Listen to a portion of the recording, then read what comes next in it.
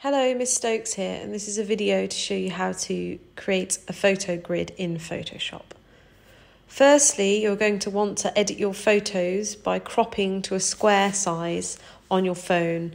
So go into your phone, use the editing facilities and crop to a square. And think about the composition and arrangement. You can also play with the colours and edit them up how you would like. AirDrop these to the Mac, so you can use Photoshop or your laptop if you've got Photoshop on there. Open Photoshop, and then we need to create a piece of paper to work on. Click Custom, and you need to create it 50 by 76 centimetres. This is for when we're going to send it to the printer. Make sure it's centimetres, and then also make sure that it says 300 dots per square inch, so dots, pixels per square inch, so DPI. Then you should have a nice plain piece of paper to the size we need and press create. We're now going to create a grid to help us size our images in a lovely grid. Click view and then go down to new guide layout. In the columns, type 4, and in the rows, click 3 and click OK, and this should create a nice blue lines to help you grid out your photographs evenly and in order. Then you need to upload some photographs to Photoshop, so go to where you've stored them on the computer, highlight them and simply drag them into Photoshop. So highlight and then drag into Photoshop.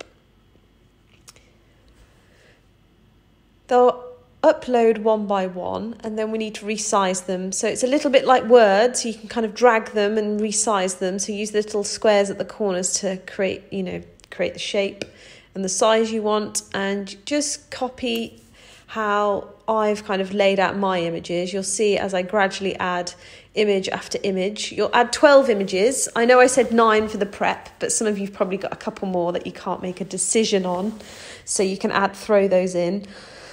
When you're arranging your images, you want to think about composition, you want to think about the colours, you want to think about the meaning in relation to one another.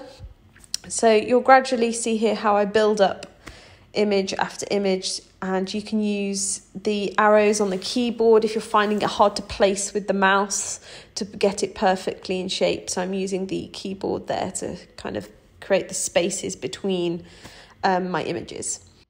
To make the resizing a little easier, I line up the corner with the previous image and then drag it down and line it up. After a bit, it becomes easier the more images you have, so you can line things up with one another. An important tool to use on Photoshop is free transformation. As you can see here, there's a blue line and little squares surrounding the image, which allows me to transform and resize my image.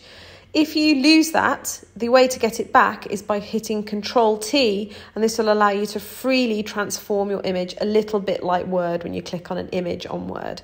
As you can see there, I'm just subtly resizing it. Then you'll need to press Enter to get rid of the squares and the shape around it. This is kind of what I want you to create, a nice grid of images considering the colour and the composition and how they interact with one another.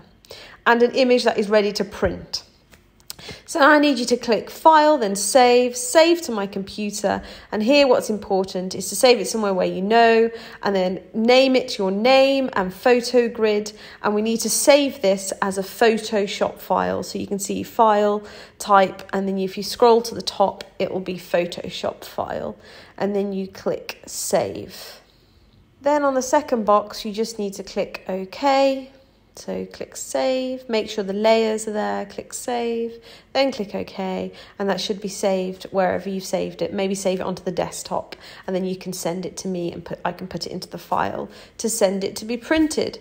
So hopefully we'll be able to have a lovely exhibition of all these photo grids that you've created to help you start your personal investigation.